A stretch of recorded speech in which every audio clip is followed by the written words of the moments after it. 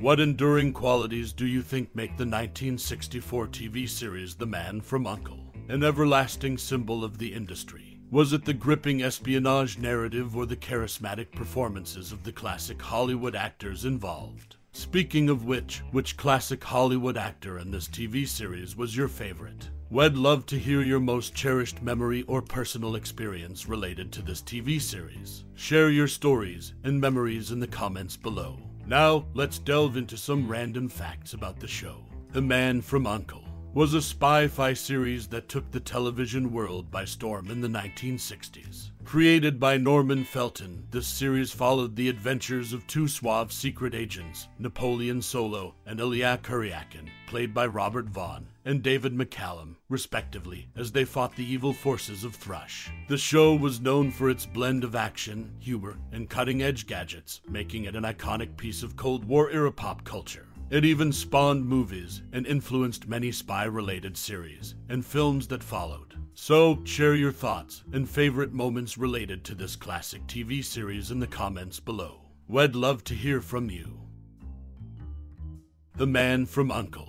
aired in 1964 and was clearly influenced by the James Bond craze, coming out just a year after the first Seven movie, Dr. No. The show featured U.N.C.L.E. agents and their adversaries using MP-40 submachine guns in some episodes, and they had pistols from the first season. Interestingly, the character Napoleon Solo, originally intended to be Canadian, faced legal threats from Eon Productions due to the use of the name. In 1966, NBC continued its trend of emulating success by creating the Monkees after the Beatles' film Help premiered. This series was inspired by the Beatles, and that's a brief look at The Man from U.N.C.L.E. from 1964. The Man from U.N.C.L.E. The 1964 TV series had an interesting twist. Every two-part episode of the show was reedited into a series of theatrical movies. These movies were initially released in Europe and later made their way to American television. What's unique is that for each of these movie adaptations, additional footage was shot, giving fans a new perspective on the familiar plots. Some of the titles in this movie series included To Trap a Spy, The Spy with My Face, One Spy Too Many, One of Our Spies is Missing, The Spy in the Green Hat, The Karate Killers, The Helicopter Spies, and How to Steal the World. This series also introduced the character Illya Kuryakin, whose name came from a Broadway play written and directed by Jules Dassin. Illya Darling is Dassin's musical adaptation of his earlier film Never on Sunday, known as Potin Kyriaki in Greek. The Kuryakin character is Russian, and it's worth noting that Dassin, the creator of the name, had faced blacklisting for years due to suspicions of communist ties. In a lighter vein, The Man from U.N.C.L.E. wasn't immune to parody. Mad Magazine once spoofed the series as The Man from Auntie, putting a humorous twist on the show's spy theme. And that's a glimpse into some unique aspects of The Man from U.N.C.L.E. from 1964. Stay tuned for more interesting facts about this classic series.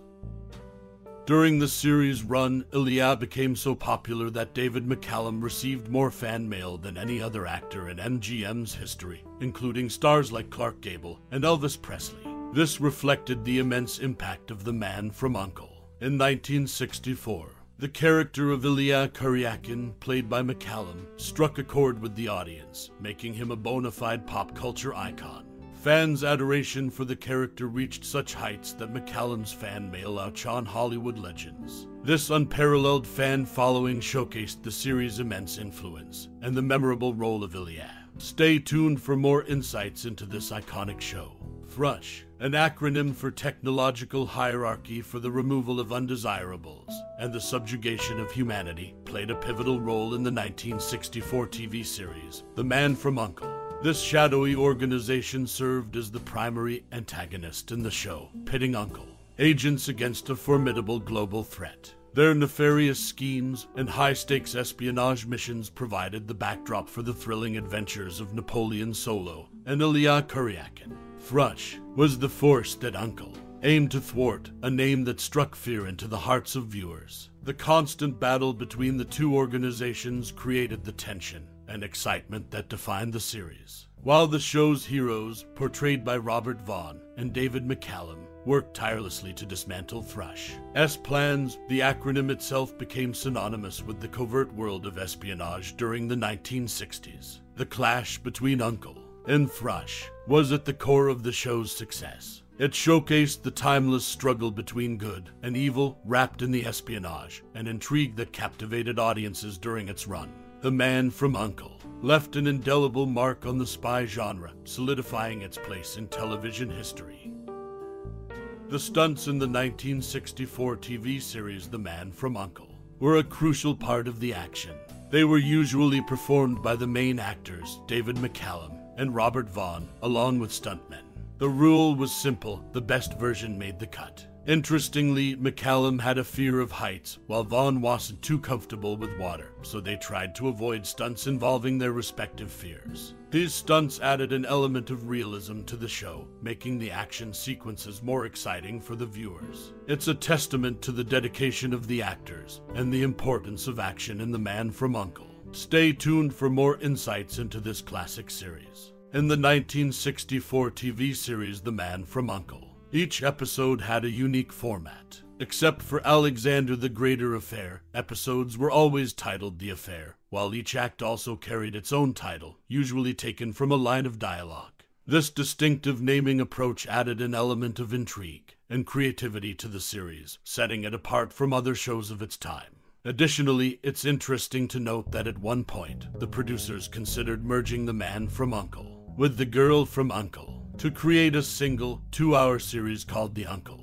Show. This idea showcases the show's popularity and the creative directions its producers were willing to explore. Another intriguing aspect is that the meaning of the acronym Thrush was never explicitly spelled out in the series. However, a meaning was created for one of the U.N.C.L.E. novels published at the time, leaving fans to speculate and wonder about the true nature of this shadowy organization.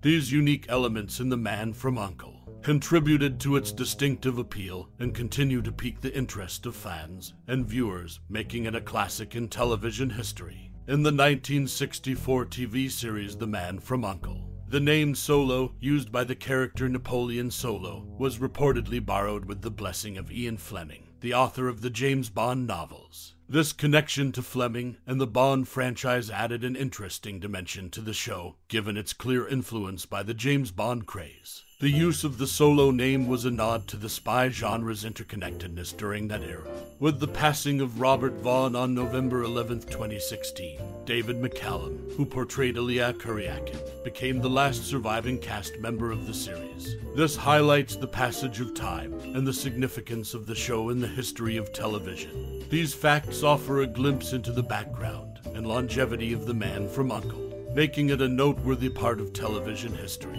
Stay tuned for more insights into this iconic series from 1964. As we bid adieu to this thrilling journey through the world of The Man from U.N.C.L.E., I invite you to pause for a moment and reflect on your own unique connection with this iconic 1964 TV series. What is it about this espionage-filled world that has left an indelible mark on your memory? Was it the charismatic duo of Napoleon Solo and Illya Kuryakin, the suave style, or perhaps the pulsating tension that kept you on the edge of your seat? The Man from U.N.C.L.E. was more than just a show. It was an adventure, a timeless story that brought us into the heart of the Cold War, pitting wits against the forces of evil. It's a testament to the power of storytelling and the enduring appeal of characters that become a part of our lives. Now, I encourage you to share your favorite memories or thoughts about The Man from U.N.C.L.E. Those moments that made you smile, gasp, or even shed a tear. Whether you've been a fan since its inception or just recently discovered its magic, your experiences and insights are an integral part of the series' legacy. Thank you for joining us on this exploration of nostalgia and intrigue. Your time and interest are greatly appreciated, and your personal connection with The Man from U.N.C.L.E. adds a unique dimension to its enduring legacy. So, share your thoughts and memories, and let's celebrate this timeless classic together.